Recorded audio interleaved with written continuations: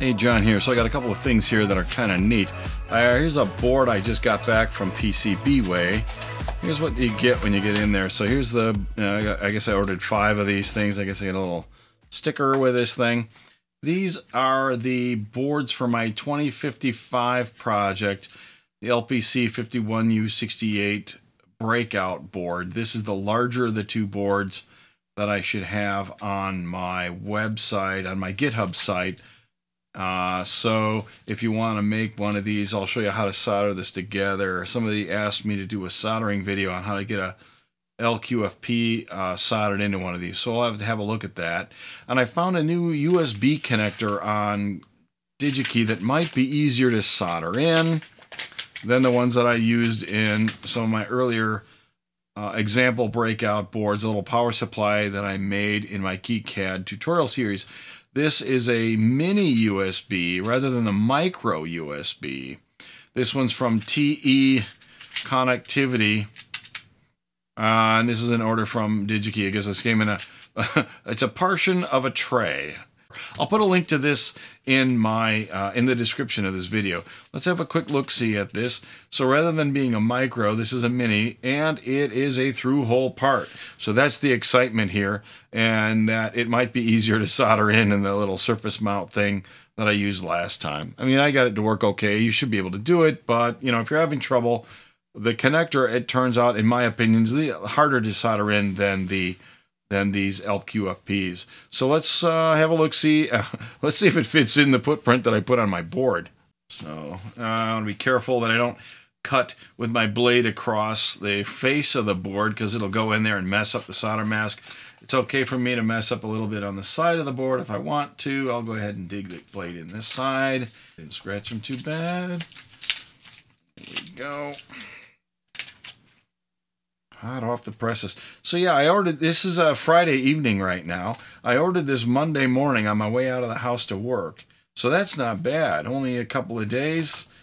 You know, you do a weekend's worth of projects, you design yourself a new board, you ship it out, and it's right back in your hands, ready for the next weekend's project. Let me see if it fits in there. It would be nice, because I actually used a different footprint than the one for the specific part here. It fits in there perfectly. I really think this is going to be easier to deal with than the surface. I know it is. It's obvious. That's great. I'm digging that. All right, so before we solder this thing up, let's have a really close look at this board. Now, this is the board from PcbWay, and you can clearly see that the solder mask now does run between these pins. You can see it covering up the copper here, and here as well as there.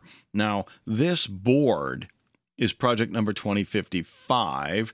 The video that I talked about that I screwed up my settings was project number 2054. All right, so these boards are very similar. This has a larger chip on it. It says the LPC51U68 64-pin version, and the project I did in detail in video number 29 was the 48-pin version. All right, so rather than redo that board and buy another one, since I was able to solder it anyway, it came out all right for me, but it was wrong, and I want to make sure everybody understood that, right? Okay, so I changed the settings.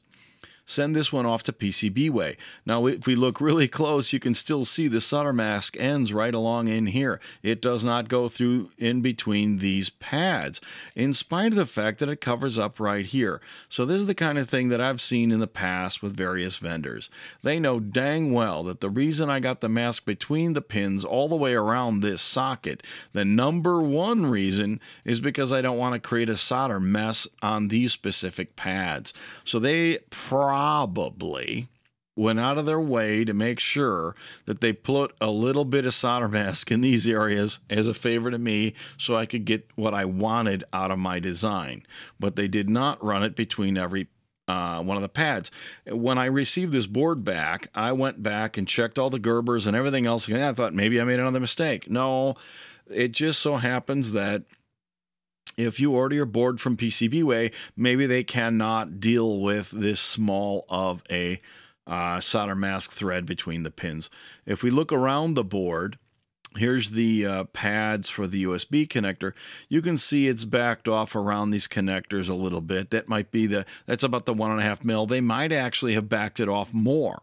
Again, vendors can just go in here and say, they understand their process. I don't. They understand it much better than I do, and they know that their process might cause more harm than good if they do what I gave them. So they may have actually increased the clearance on this as a favor to me, just so that I could get their cheap rate and get their, get the board I want. You can see here, this is 2055, my GitHub project number, as opposed to 54, again, which was the previous video. Here is some close-up of the pads of the voltage regulator. Looks like U1. We can see solder mask. You can see a little bit of the trace coming in here as well as along in here, so the mask is not right up against the pad. You can clearly see it right here. It ends right there, comes across here, maybe a little bit of copper coming out here as well, so the mask doesn't really cover the pad at all, which is fine. This is great. That's what you want to have, right? Clearly, this is a hassle board. These are completely plated with solder, in this case, leaded solder. Here's another view of the pads around the push buttons for the ISP and reset. Again, you can see the mask as it comes up near the pads. This one's not really centered that great. This is a pin, right? This is really small. So again, this might only be 2 mils or something like that. So that's, that's really tied up in there. Again, perfectly reasonable for the work that I need to do on this particular board. After I soldered it together, here's a close-up look of the pins from the processor and all of the fillet soldering in there. And you can see a little bit of white fuzz along in here.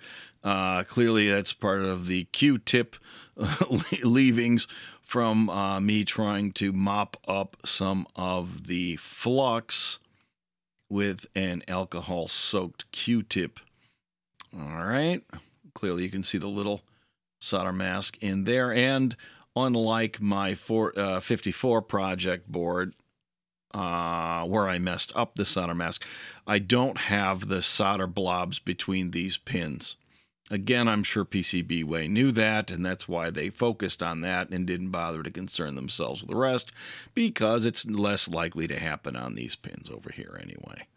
So after I did a little checking of the board to verify things were okay with the boards I received from PcbWay, and yes, the board worked except for a problem I'll talk about in a minute, I went ahead and shipped another board off to OshPark with the same solder mask settings, just to see how OshPark would do, and kind of a comparison contrast sort of thing. And you can clearly see over here that the mask is running between all of these pads. You can also see it's a little bit off center.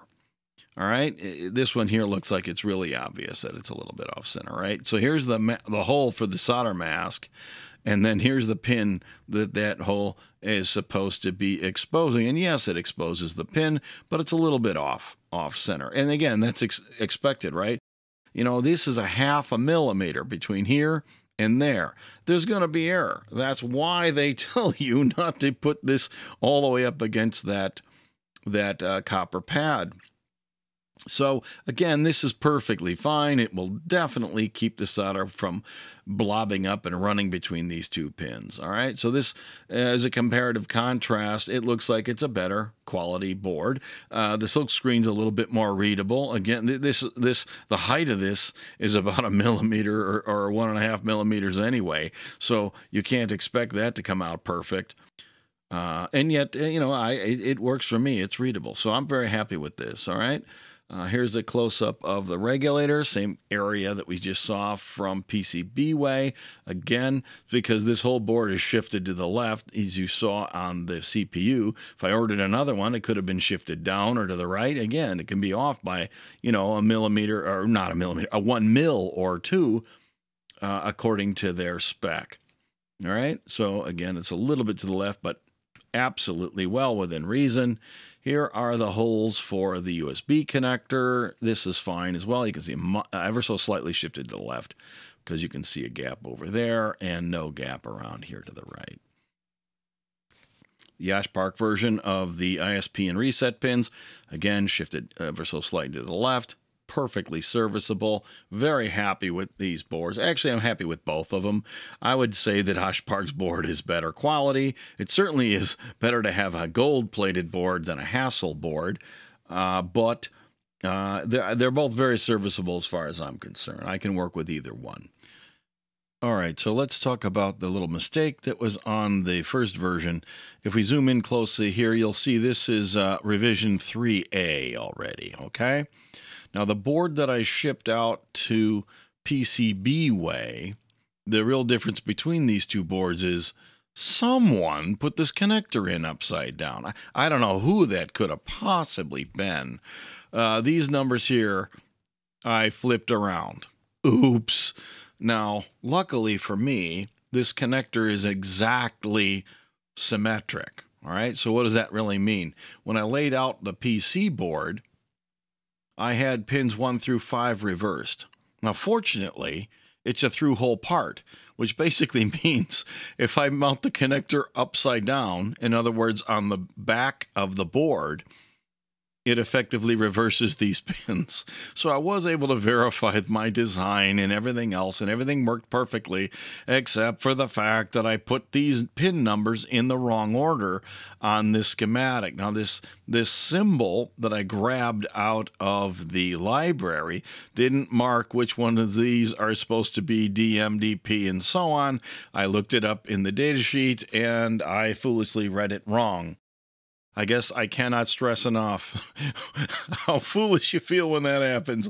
You know, all the stuff that works on here and the dumb connectors backwards.